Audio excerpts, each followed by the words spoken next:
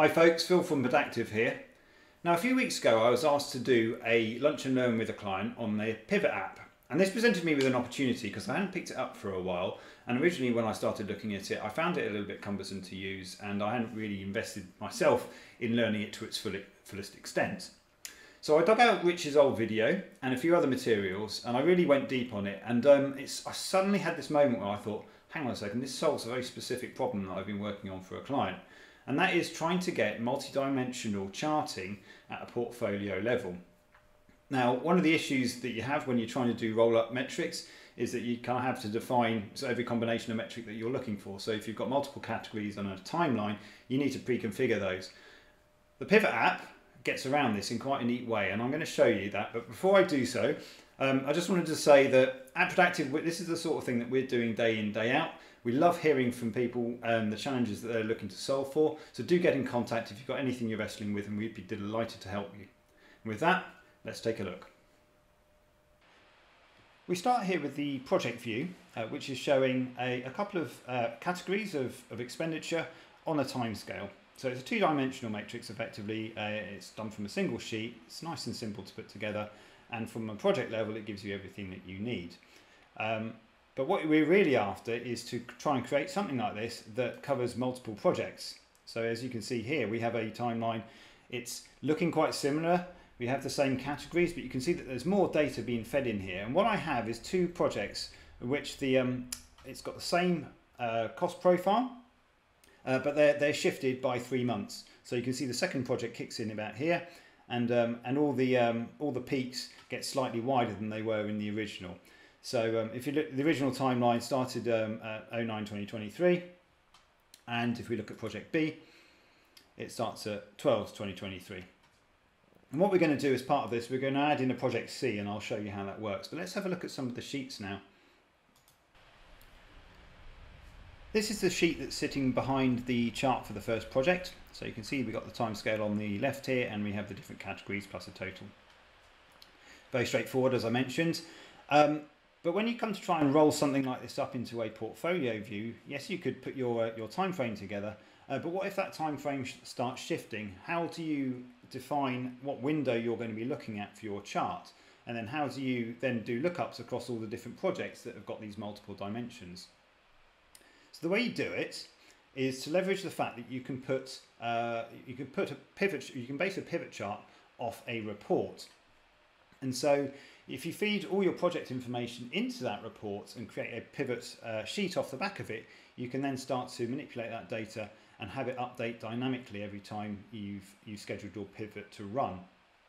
But before you do that, one of the things you have to look at is how you're going to arrange your columns. I want to have the same look to this table, so I'm going to have my columns being the different categories in the total. But the problem with that is you can only define one column to be the source of that creates your columns in the pivot. And so what you have to do is put an intermediate sheet in place that then look for each of the categories with the column called category.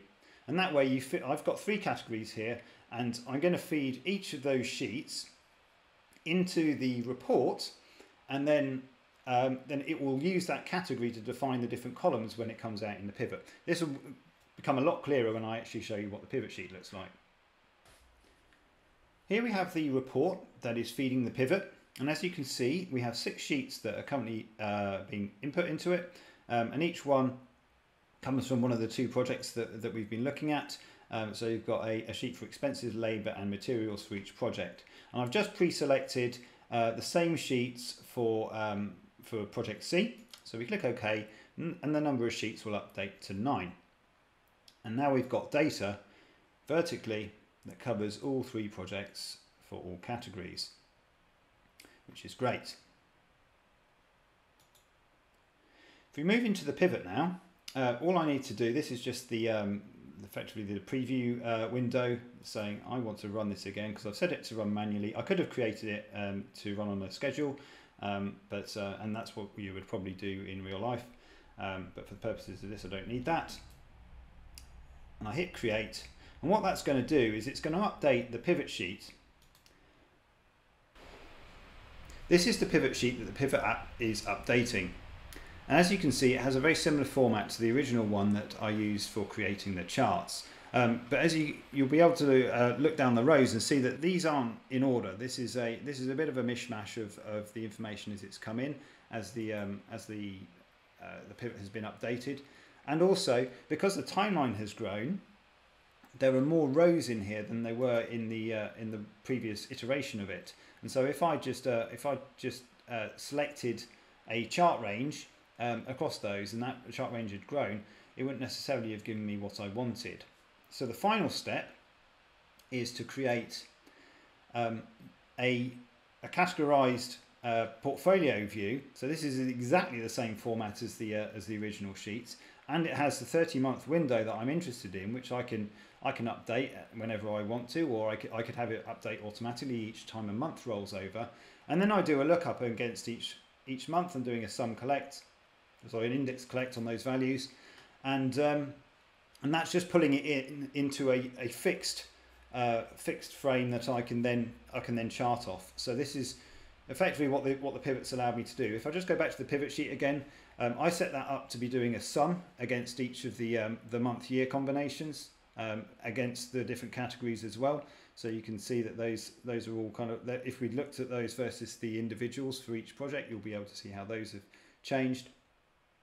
And then finally, we'll go and have a look at what the graph is looking like, and we will probably need to refresh this. So we'll just give it a moment.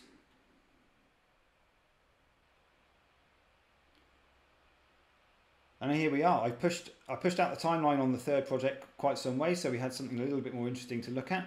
But as you can see, the additional rows, the additional sheets have added the values in at portfolio level. So it's the same time frame that we were looking at originally. So that's 30 months from the 09-23. And but yeah, for both the chart types that I've created here, however many projects I add in.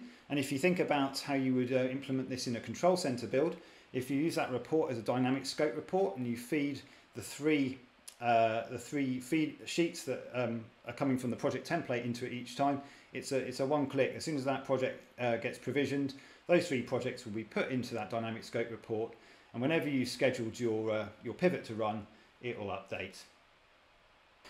So there you have it. I hope you agree that it's a pretty powerful method of doing some roll-up reporting at a much larger scale in a way that's automated. And as I said, if you do combine it in with a control center solution, then you're absolutely laughing. So if this has been of use, do comment, do like, do all the good things that help get this content out to the wider Smartsheet community. And I look forward to seeing you on the next video. Take care now.